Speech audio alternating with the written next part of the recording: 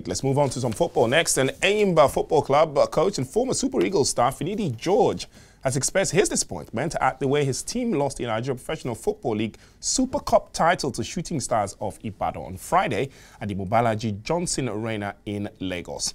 The Aba-based side went up twice, but were pegged back on both occasions by the Ibadan-based club, who then went on to grab the winner and claim the 100 million naira prize money up for grabs with a 3-2 win. AfroSport correspondent Tayo Ogunse was there, and he sends in this report.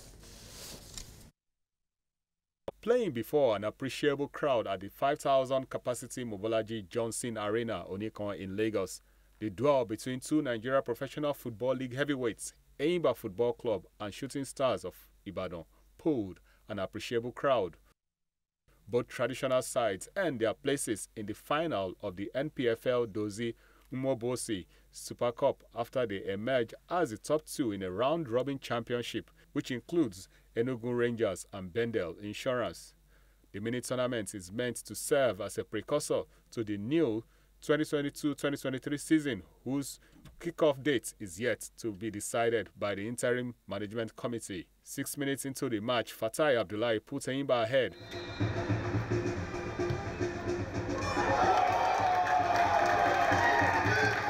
But the lead was short-lived as midfielder Taufik Malamo pulled Shooting Stars on level 7 minutes later.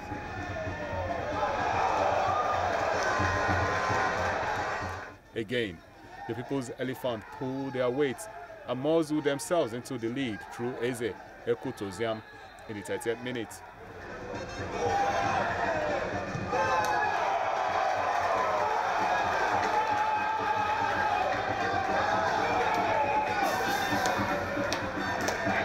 In the second half, the Ibadan boys restored parity through former Enyimba player Kelly Kester in the 60th minute.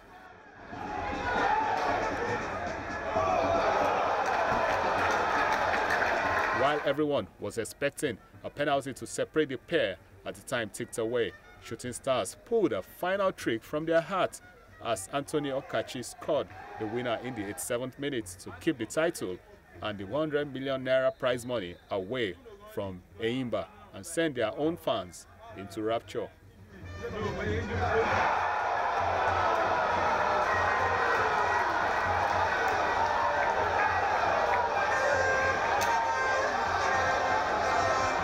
It wasn't a magic, it's just the spirit of wanting to come here to prove a point and to really see the strength of the team.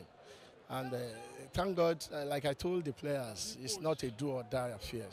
All you need to do is go there and express yourself. Let's see how much we are ready. And the tournament is a good one for us. With this kind of a tournament, my prayer is that the league kick off in a very short period. Because, going back, relaxing, the tournament will mean nothing to us again.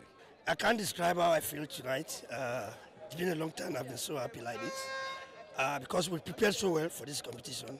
And at the end of the day, we got the desired result. And I'm so happy.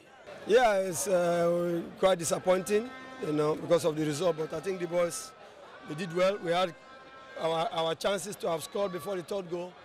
But we didn't take it, and that's football for you. If you miss some chances and the opponent capitalize on the one they have, we didn't even have time to react because the game was, we almost played, it was like 43 minutes before they scored that goal. So it's quite a painful one for the boys, but we must commend them.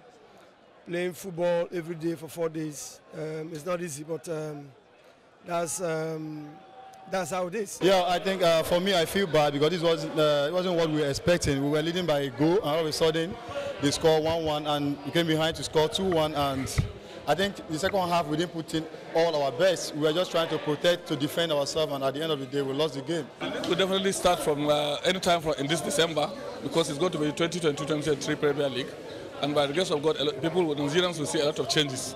And that's why we're taking our time to see that we'll make sure that we pick things. We pick everything right to see that everything we're good to do, at least to a certain extent. We try to make sure we try to pick certain things that we know are some impediments that are in the league. And thank God we are getting response of the sponsors, and they are ready to partner with us. You saw what happened today. Just a full team tournament. The winner has gone home with 100 million naira. While the league has no kickoff date yet, many expect the leadership to meet the required standard needed to create a league Nigerians can be proud of. From the Mobolaji Johnson Arena in Lagos, Tayo Ogunse reporting for AfroSport.